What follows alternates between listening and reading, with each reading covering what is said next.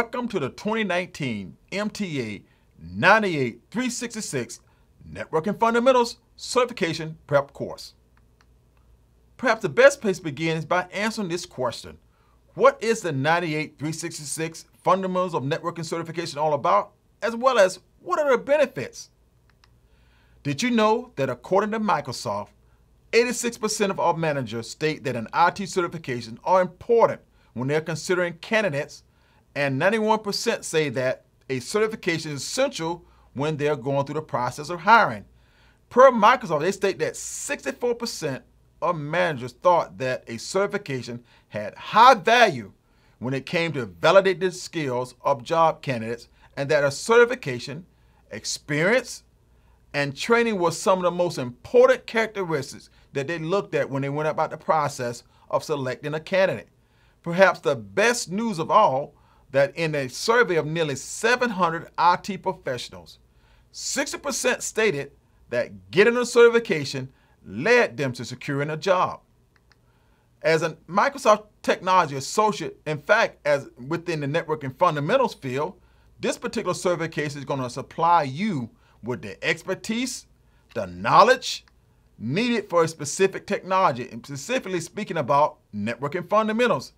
And it's a recommended starting point for anyone who's pursuing a career within the field of IT, because essentially speaking, it's going to provide you with a rock-solid foundation. Imagine this, with just one exam, you're going to earn a certification that would allow you to take your first step toward a career within the field of information technology.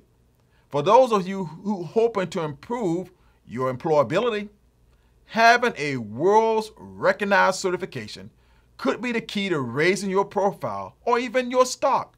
So impress your future employers. Feel confident when you go to your next interview, knowing that you have a certification and the skills that enable you to be successful within the field of information technology. So who are the targeted audience? First of all, if you're one of those individuals who desire to enhance your networking and computer-related skills, this class is for you. In addition, if you're looking to pass the MTA 98366 Networking Fundamentals exam, this exam is for you as well. So let's look at the exam prerequisite. So while there are no specific prerequisites for the Microsoft Technology Associate, again, in terms of looking at the Microsoft Networking Fundamentals 98366, it's required that you have a basic information technology knowledge. What are the skills to be measured? Now, for this exam is concerned, it's going to measure your ability to accomplish the technical skills listed here as follows: understanding network infrastructure, understanding network hardware, likewise understanding protocols and services. The higher the percentage, the more questions you're likely to see on that content area on the exam itself. What I'm going to do during the course of this particular course, I'm going to walk you through some questions, some topics pertaining to the MTA 98366 Networking Fundamental Certification. This course will be laying essentially the foundation for the entire course. For its exam specifics, there will be approximately 30 to 50 questions on the exam. Since Microsoft does not publish this information, the number of questions may change without notice. For the type of questions you will see on the exam, you're going to see probably multiple choice questions. For a passing score, you will need to achieve at least 70% on the exam in order to be able to pass the exam. The passing score does not mean that you must answer 70% of the items correctly in order to pass the exam. The actual percentage varies from exam to exam and may be more or less than 70%. There's no penalty for guessing.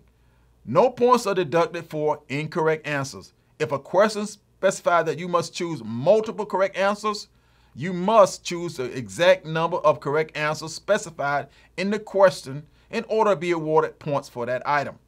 Some of the questions on the exam obviously may not count toward the calculation of your score.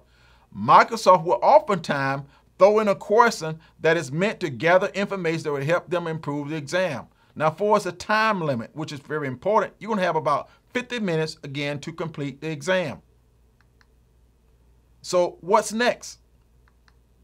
So how do you, as a future IT professional, pass this exam? I have some insight for you. First of all, review the 2019 MTA 98-367 Networking Fundamentals Certification Preparation course slides.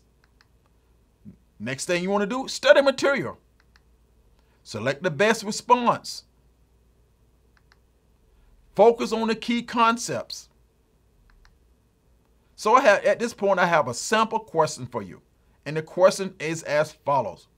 Again, this is kind of like a pre-assessment question for you. What is the most important central device used today to connect computers to a network? Is it A, a hub? Is it B, a switch? Or is it C, a small office, home office router? Or D, a VPN router? If you selected B, you're absolutely correct. A switch is considered a central connecting device. It's similar to a hub. However, hubs are antiquated. No longer, for the most part, no one's using hubs today.